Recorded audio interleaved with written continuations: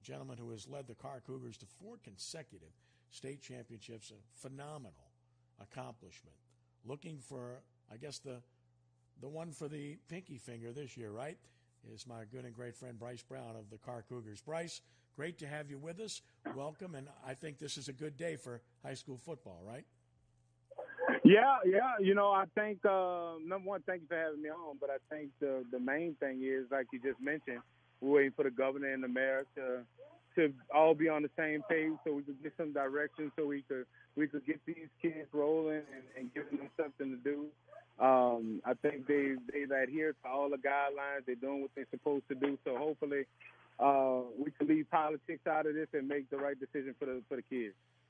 Yeah, and this is really not about politics. And I wish that people would completely put that aside, because I have not spoken to a coach that doesn't want to play yet. I have not spoken to a coach whose players don't want to play yet. And I've probably spoken to almost 100 now over the past 3 weeks. And I'm sure that's the way you feel. You want to play and your kids want to play, correct? Correct. I think that's the main thing we're talking about here, Mr. T, is that everybody's on the same page except for the people making decisions. And guess what? I get it. We're talking about safety. We're talking about, people's lives at stake. But guess what? We're saving lives out here on this football field too. So I just don't want that being overlooked. You know how many lives that, all of these coaches in the city, around the state, are impacting every single day because these kids have something to look forward to. It's not just about throwing the ball around. It's about, number one, staying active, number two, staying off the streets, and number three is not being a part of the problem but the solution and trying to better our kids. I think that's the main thing that we need to hit on, and I just hope that they make the right decision, because all of these coaches, they want to keep reaching their kids and teaching their kids, but we can't do that if everybody isn't on the same page. So I just hope for the best in this situation. I have maintained that the schools are the safest places for these young men and women, because the schools have taken every precaution imaginable to take care of them. It's when you turn them loose and they're out in public, to me, that is the bigger threat. Do you feel that way as well? I think so. I think you hit that right on the head. The school is the safest place for these kids, number one, because you know where they're not at? They're not on the street. They're not selling drugs. They're not getting into mischief. They're not getting into trouble. I think that's the main thing that schools provide. Well, sometimes school for a regular student provides a safe haven for these kids, away from their home life, away from situations at home. But guess what? After school, they have a way to release that and play football, be around teammates. Man, there's been so many times this quarantine period, this pandemic, where I have kids struggling with depression because they're not having a sense of normalcy. I had kids who've been hospitalized for attempting suicide. That's the issues that we're talking about. But the last time that I was taught, Mr. Trahan, I was taught by a great head coach in Zabarjaloo, great leaders getting the fire. So I'm urging our city leaders, our state leaders, come see what these kids are doing. Come see a practice. Come see what they're actually doing. Come see how we're following the guidelines. Come see how we're supposed to do it. Come be a part of it. Get in the fire and come see these kids and come support them as well. Visiting with Brice Brown of Carr High School. And, of course, I read the whole story that I had today. And with regard to Mayor Cantrell, those comments were, I guess for me the right word would be peculiar or maybe even troubling, because Carr High School is in Orleans Parish. So if we don't get out of Phase 2 based on the governor's order, if she holds true to what she said today, that's going to make it impossible for schools in Orleans Parish. And a number of coaches have asked me this afternoon, what do you think, would we be able to play our games out of the parish, such as in Jefferson Parish? I don't know the answer to that. Have you thought ahead that far yet? Would that be a possibility? Yeah, we've had some talks, but we're holding off for good news next week, and we're just holding on. But we have some things in the work. I just hope that isn't the case, that we have all of these surrounding states, all our surrounding parishes playing football, and where you have two teams in Cornwall and Eastern who've been to the state championship for the last 2 years, kids have to be disappointed and sit at home and watch another program or another team play, and they have to sit at home and not be a part of that. I think that would be number one, unethical and unmoral. So I think that's the main thing I'm trying to hit on, because when it's time for election time and it's time for politics, these are people who use these venues to campaign for office and stuff like that. So now when it's time to be a part of it, now we're going to turn our backs on them. I don't think that's the time for that. I think that's the time. It's the time that we need to really be behind our kids and show that we behind them, where we're not against them, that we for them. Yeah, I take the politics out of this completely, because this isn't about Democrat or Republican. It's not about rich or poor. It's not about black or white. It's not about public or private. It's about the greater good. And these kids that work so hard to have an opportunity, and the coaches that work so hard. If the children, the players, student athletes, the coaches, the parents, the school administrators are all in favor of letting this happen, why don't you let it happen? And if someone doesn't want to participate, and talking to Mr. Bonine earlier today, he said that there was probably about 7 to 10% of people that said they wouldn't want to play in terms of all the schools in the state. Well, just don't play. Opt out. Yeah. But don't deprive everybody else, correct? Right, because that's a part of LHSAA guidelines anyway, that every kid has to sign a participation form. Extracurricular activities is a voluntary sport. It isn't mandated. If I had two kids that told me today, Coach, my parents don't want me to play football, I'm going to stay home and we're just going to ride this pandemic out. You know what I'm going to do? I'm going to support them. But that might not be the case for the other 100 kids that I have here who want to play and who want to compete and who want to really stay a part of some sense of normalcy. And I think that's what's being overlooked. Just because 2 kids or 3 kids opt out, what about the rest of the 100? No doubt. And then, of course, that brings me to the executive director, Eddie Bonine. I have given him very high grades throughout this process because I think it's very clear he was for the kids from day one, that he wanted to make sure that they had a chance to play in all sports. So what the LHSAA did was kick the can down the road every chance they could to keep the hope alive, to keep the opportunity alive that they could play sports, not just football, but volleyball, cross country, everything that takes place. And I thought today, once he spoke, I thought he did a great job. And obviously it was great to have the educators support it as well. So I know people always want to cast aspersions at others, but in this particular case, I give the LHSAA and Eddie Bonine a lot of credit. Yeah, I think you're hitting it right on the head, Mr. T. I think we just have to leave the politics out of it. If it's voluntary for the kids, let them just play. If we have the educators supporting it, if we have our principals supporting it, the school, the athletic directors, the superintendents, if everybody is on the same page, and guess what? I get it, the pressure that they're under being in the office that they have, because you don't want to make the wrong decision. But the wrong decision has to be made not by them. They can't decide for somebody else's kid. It's not their job to decide how somebody runs their household. It's their job to give people an opportunity. And I think that's what we all about, is giving kids the opportunity, not taking away opportunity, but providing it. Meanwhile, right now, the talk and what Mr. Bonine said today was an 8-game season. So if it's 8 games starting October 8th, that means that there's going to be one less round of playoffs. It won't affect the select schools because they don't have the numbers to fill a 32-team bracket, but it clearly affects the non-select side, which you're part of, which means you'd be reducing the playoff field from 32 to 16. That's unfortunate for a lot of people. It hasn't affected Carr.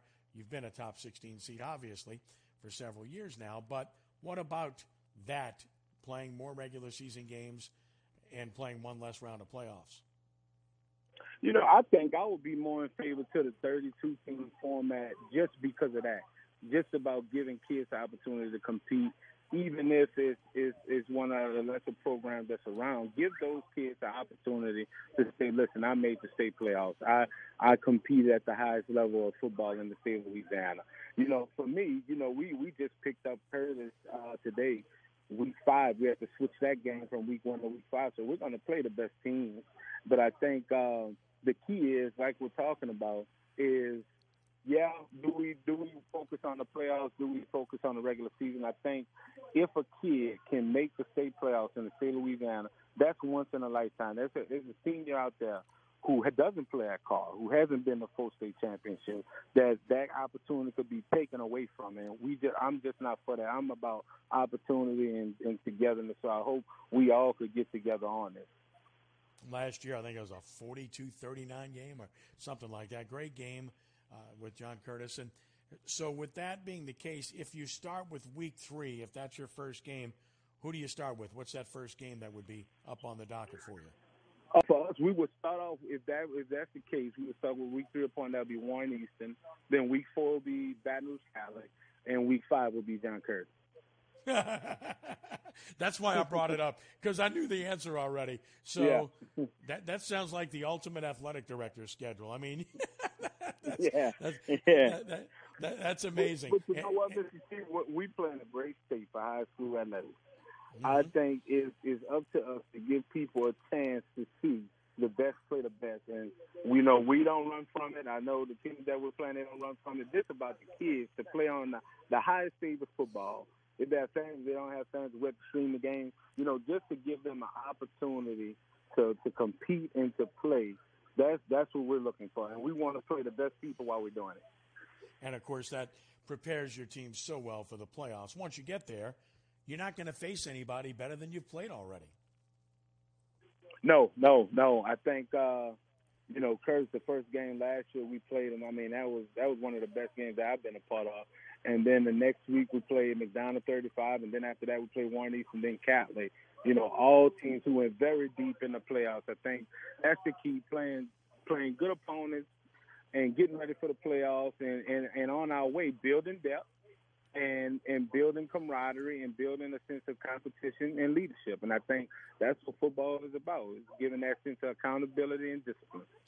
I think you got to let me make the rest of your schedule since you got those 3 lined up, 3, 4, and 5. My suggestion is week 6 you play St. Thomas More, week 7 you play Rummel. Can I keep going? Can I keep making the rest of the schedule for you? Oh man, if we had Rummel on, I don't think we'll be able to walk by the time we got to the district. I think that Coach Monica, that might be a little too much for Mr. T. I know that's your alma mater. But to tell Coach we'll definitely be interested in playing in the next 2 years. I'm joking, of course, but you know what? The game that we all wish we would have saw last year was Carr and St. Thomas More. I think that would have been phenomenal. But unfortunately, with this system we have, that can't happen, and I still can't stand that. By the way. Yeah, when we went to the championship in 2011, and we had a chance to play the quarterfinal game in Lafayette at STM. That's one of the most hostile environments that I've been a part of. We was on the top end of that, but, man, what a team that was. And I think, hopefully one day that the state will come back together. And we're talking about togetherness right now and putting everybody on the same page and on the same playing field. And we could win the best and play the best and compete against the best. I hope one day it returns to that. Yeah, I agree with you. And Monica's going to be on the show later on. And he went and was dumb enough to schedule a game at St. Thomas More in week 4 this year. So let him have some fun going there, because that's a hostile place, as hostile a place as you're going to go. And by the way, they were really good last year too, and they'll be really good this year. But those programs are great. Look, Catholic's got a heck of a team coming back. They'll probably be the favorite in Division I, and if they're not, Curtis would be. So you got both of those suckers, and then Warren Easton. I mean, this trilogy just continues, and it's one of the best trilogies in Louisiana. I know you're glad to just have the edge in that one and to keep it that way. I'm sure that's what you plan on doing, but that sucker is some game to watch, man. Yeah, and we look forward to playing all our opponents this year, Mr. T, and I just hope that we get an opportunity to do it. We have a good team coming back, filled with a great senior class and, great talent and great coaches around them. So I hope that, again, that we have an opportunity to show the people that, that we can compete with the better teams in the state in a high classification and stay healthy and do it the right way as the state has guided us to do. And we want an opportunity to show them that we can do that. And I think that's the least we can ask for as an opportunity. Well, it's always a pleasure to visit with Brice Brown, one of the best, if not the best. 4 consecutive state championships. The Cougars will be going for a 5th this year. Now that it looks like football will be played, let's hope this whole phase business is cleared up and you can play at home, play in New Orleans, and not have to worry about this. And if not, we got to find some solutions. But, Brice, listen, thank you for the time. Thank you for everything that you do. Keep up the great work. You hear? Thank you, Mr. T, and thank you for all that you do for high school sports, and not just football, all the sports. Well, it's my pleasure, my friend. Thank you so much. You hear? Have a good one and stay safe. All right, buddy. Brice Brown, the Carr Cougars. Now we talk to the head coach of the undefeated defending 3A state champion St. James Wildcats. It's great to welcome our friend Robert Valdez to the show. Robert, how are you, my friend? How are you? I'm doing fine, Coach. Great to have you with us. And as I said to Coach Brown earlier, this is a good day for high school football in Louisiana, isn't it? Man, it's unbelievable. It is not humid. It's not muggy. I'm sitting here at the 50-yard line all the way on the top row in beautiful downtown Vassar Wildcat Stadium. And we got the lights on, and it's like unbelievable for September, the weather tonight. And it looks like the lights are going to be on soon as a result of what happened today with the Louisiana House Education Committee meeting in Baton Rouge. And this can only be looked at as nothing but a positive and good development for high school football, right?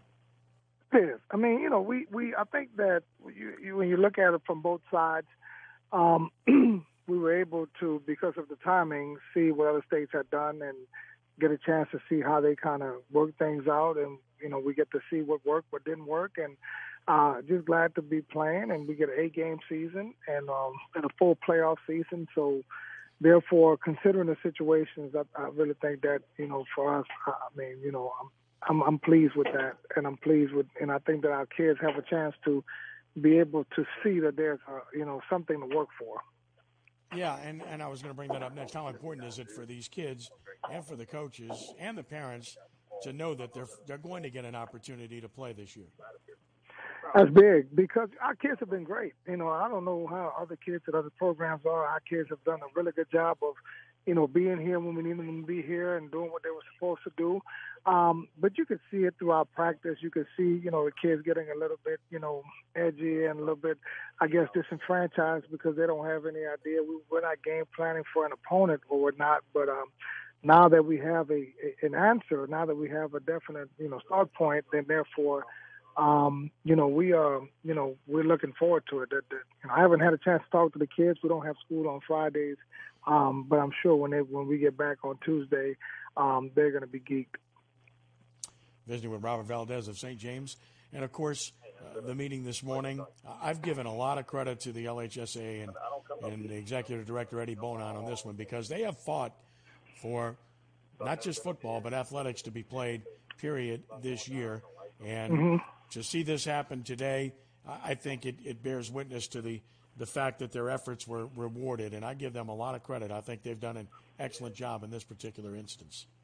Well, you know, when you're in a situation like Eddie's in with LHSAA, it's basically hard to please everyone. And I think that, you know, what they did was they basically followed all of the regulations and, you know, the health standards to the T.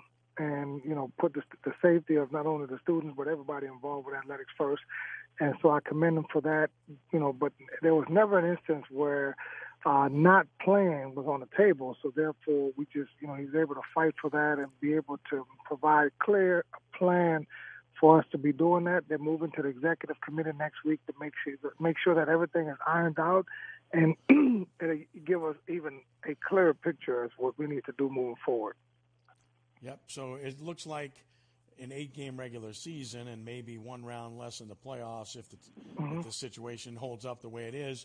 So that would mean you'd start with week 3. So who would your first opponent be if that is the case? It'd be Riverdale. It would be Riverdale, and, you know, glad that it would be here in Vassar, in beautiful downtown Vassar. So I have a new coach. I got to get in contact with him and, you know, just talk logistics and whatnot. But, you know, just grateful to be lined up. You know what, Ken, to be honest with you, we could be playing in Alaska. We'll find a way to get there. I hear you. Yeah, Kyle Walker, the new coach at Riverdale. I had him on the show earlier this week, in fact. A good guy, comes from Chalmette. His dad, Richard Walker, a former head coach.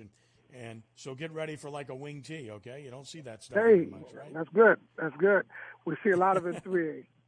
Yeah, I hear you, man. I used to be St. James. With Coach Gailey back in the day, too. With that wing tee, so. I think it's one of the best in the country at it, too. Yeah, really good at it. So, Coach, when the fact that your team went undefeated last year, won it all, got so many awards, some of which we were proud to nominate you for and get, you had to you appreciate that for a lifetime. And yet, how fast did you have to turn the page to focus on what's ahead? What's funny is that we had the tremendous success, and we were able to win the state championship first time in 40 years here. I'm talking about the next week. I was like re-energized and reinvigorated, and just the feeling that you had from finishing something that you start. Oftentimes, people they have an initiative, and along the way they don't get a chance to finish. Well, we did, so that energized us, energized our kids. We only have 12 seniors coming back, so we lost a lot, but we got some young guys that are very talented and that are ready to get in the game. So. The good thing is, I don't see any of my kids wearing a championship rings, so they've kind of put that, on the side and, looking to, compete and get a chance. Our slogan this year is to do it again, but be better and find ways to be better. So I think there's a lot of energy. I think there's a lot of enthusiasm, and I think that, we're fighting to not get complacent as a program.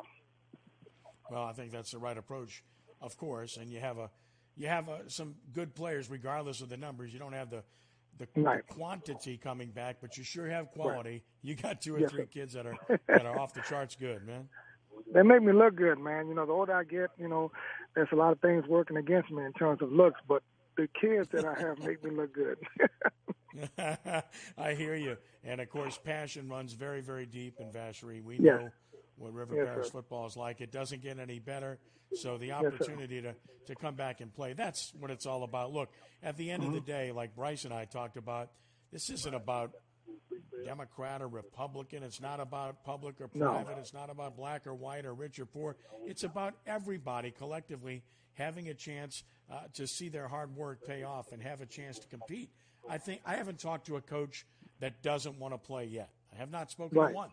And I know the players want to play. So can we just all agree on this, regardless of parishes or metropolises, and just get together? I think this is what brings out the best part of America. Because you know what? When these kids get together and these coaches get together with their programs, all of the societal ills, they go to the side. So when you're competing in athletics and the whole emphasis on teamwork and loyalty and trust on each other, like a lot of people can really learn from us. A lot of people that have all these convictions and they want to pick sides can really just come to a football practice, a volleyball practice, or some type of high school team activity and see a group of kids from all kind of socioeconomical backgrounds and races working together for a common goal. And, we put all those to the side. Well, I couldn't agree with you more. Just come out and watch and see how these kids interact, what they do. Yes. And the way people genuinely get along by and large, and nobody pays attention to anything other than competing. And yes, sir. As it should be. Robert Valdez, St. James High School. Listen, I appreciate the time tonight. Appreciate you and the work that you do and your friendship. And Godspeed to you and your program. And, I sure hope we're talking about a game sometime soon. Yes, sir, man. Thank you. Stay safe and God bless. You got it, Robert. Thank you. That's Robert Valdez of the St. James Wildcats, defending state champions in Class 3A, looking for a chance to defend their title this year. Looks like they're going to get that opportunity, and we are so happy for them with that being the case. Head football coach of the Archbishop Rummel Raiders, who won the Division I state championship in unbeaten fashion a year ago, back to defend their title this year. And it looks like they'll get that opportunity, which is great news. Good to have Nick Monica with us. And Nick, first of all, appreciate the time. And it is a good news day with high school football in Louisiana, isn't it? Hey, Kent, I appreciate you having me on. Yeah, it's just great news. And, I know the kids are excited. And, trying to stay positive over the last few months has been keeping them positive has been pretty difficult with so much uncertainty. So glad to take a step in the right direction and give them some positive feedback. When Mr. Bonine saying that, contact in all likelihood can start taking place in about a week's time, that had to be music to the ears, right? Yeah, we've been taking it slow as far as pads and certain things like that. Just really using more of a mental approach, and we have so many one-year starters now and new guys that are stepping in that we just need to make sure that mentally they're prepared and also with their conditioning.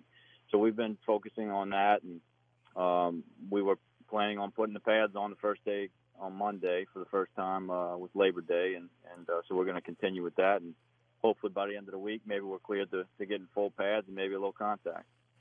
Of course, Rummel and Jefferson Parish in Metairie, and the Jefferson Parish Council earlier this week passing a resolution to ask the governor to allow parishes to decide what phase they're in, clearly wanting to move forward to phase 3 regardless. That was the first bit of good news, and then, of course, today the good news in the meeting that took place with the Louisiana House Education Committee, and seemingly everybody pretty much on the same page, which was great to hear, from the Bessie Board to the State Superintendent, Kate Brumley of Public Schools, to the Executive Director, Eddie Bonine.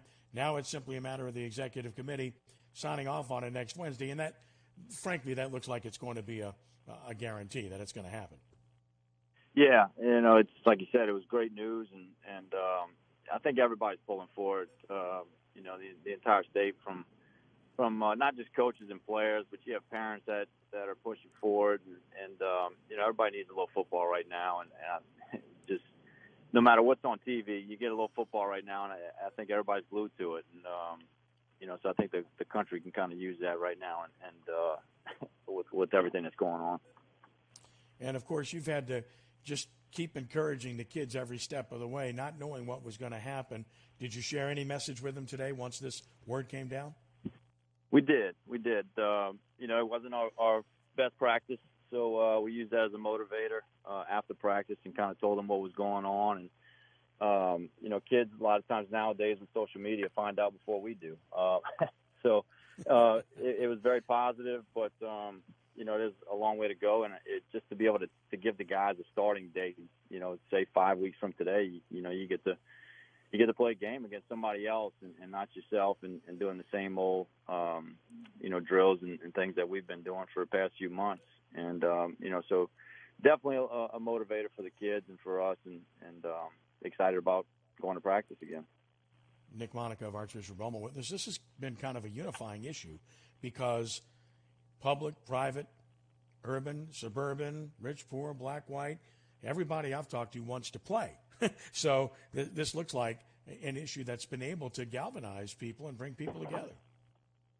Yeah, it's, like you said, I think not just the players and coaches, but, the entire community and state and surrounding states and the entire country. They're pushing for football, and especially in the South, people love their football, and I think it's going to be great. And I'm glad that everybody's on board, and the people that got together and made this decision, made the right one, and it's going to be the best thing for the kids. So it looks like they're proposing an 8-game schedule, and that would mean playoffs would be cut shorter, but that doesn't affect Division I because you're already short anyway with the numbers that you have. So for your division, playing the most regular season games has to be what you would like, right? Yeah, no doubt.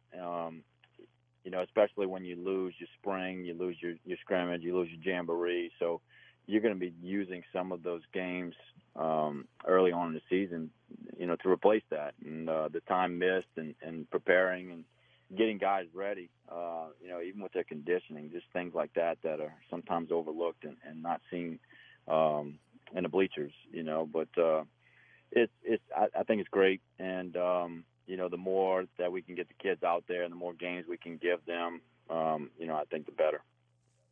So you would start with Hammond if that was the case, your Week 3 game, and then you had some brilliant person decided they were going to schedule a game going to St. Thomas More in Week 4. Like to know who that imbecile was. That might be the most hostile environment in the state, and they happen to be about I don't know, as good as anybody in this state last year on the field too. What the heck are you thinking, man? Yeah, you're talking to the imbecile. But we were trying to accommodate somebody else. Ruston and Neville have a long-standing rivalry that is going to be canceled from their Week 1 game, and I would hate to be the reason that they don't get to play that. Sure. We play in a league that is very tradition-based, and I would hate for somebody to keep us from that same experience. So, it's going to be great competition, and they're going to have a great game as well, Ruston and Neville. So I think it works out best for the state, and, we're definitely going to have our hands full. But, it's something that our kids are going to be excited about, and so it's something for them to look forward to as well. And last but not least, just the challenge that you have this year. 15 starters, I want to say, that have graduated, 14, 15, something like that. It's not starting over again, but it's a major change with those dudes that you had last year that aren't there anymore. Yeah, no question. Especially on the defensive side of the ball, we lose 9 starters, and those guys, they were 3-year starters, which makes it even more difficult because now you're talking about some guys that we do have some upperclassmen that are going to step in, but they don't have much game experience, and they've been serving as our bandits for a couple of years now, so they weren't even with us to get reps and understand how things work, and so it's like starting over. But the one positive is we're starting over with some upperclassmen this year, and hopefully they can catch on a little bit quicker than some of the younger guys. Well, certainly the tradition that is Archbishop Rummel High School football is a terrific one, and last year was just an absolute pleasure to watch that team perform, and some great games, a great job by your staff, and obviously kids that they know how to win. Anybody that's been around that program, they got a pretty good idea about what it takes to win, right? Yes, sir. And, that's what we're trying to spread with these guys. And I think one of the challenges that comes with winning is handling success. And that was kind of the message today. And, as we mentioned, it's been pretty difficult trying to keep kids positive and motivate them, and with everything that's being said out there. And so hopefully today kind of kicks them in the butt a little bit. And, they understand what they're representing. Yep. Well, I'll let you go on this. We had Brice Brown on earlier, and I joked with him about trying to improve his schedule, since his first 3 games now are going to be Warren Easton, Catholic High, and John Curtis, in that order. So I joked with him. I said, Coach, can I continue to make the rest of your schedule? St. Thomas more Week 6 and Rummel in Week 7. And he said, I'm not playing your alma mater. Are you kidding me? You're crazy. And of course, that's we joke about it. And yet, when you're really good, that ends up being the case. You end up having to play those type of teams because that's who will play you, basically, right? Yeah, it's been a struggle. Even looking forward to 21 and 22, it's been kind of crazy. I had a coach the other day that said that it looks like there's going to be about 12 to 14 schools that every time we reschedule, they're just going to have to suck it up and play each other, and it's looking that way. So it's definitely been difficult, but I guess that's a good problem to have. To have some success and people to not want to play you. Well, the good news is it looks like high school football is going to be played, and it's going to be played soon, which would be October 8th, 9th. And, well, we're sure looking forward to that, and we'll get Rummel games on 106.1 FM again this year. And sure look forward to it, Nicholas, and I appreciate the time tonight. It's great news for the school community and good news for everybody overall. Let's just hope they settle their issues in Orleans Parish, since that's a big part of your league, right? Yes, sir. Yeah. I think they'll jump on board too after they sit down and think about what's best for the kids and the community. Yep. I hope you're right. Otherwise, tell them to call Carl Nini. We'll get him to come play at Joe Yenny or Los Memphis, right? So, whatever it takes, that's all I can say. Yeah. These kids deserve it. Nick, thank you. Appreciate it. Keep up the great work here. Thanks, Ken. Appreciate y'all having me. My pleasure. It's Nick Monica, the head coach of the Rummel Raiders.